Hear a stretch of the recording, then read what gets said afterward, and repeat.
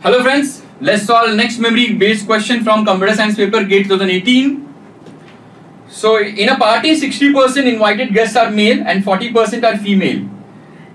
If 80% invited guests attended party and all female attended the party, what would be the ratio of male to female among attendants? Now to solve this question I always prefer to assume some number. So here I have assumed that total numbers are 100, out of which 60 are male and 40 are female. So total invitees are 100. Okay. Now attendance is 80 because it is 80%, out of 100 it will be 80, out of which they are saying all female attended.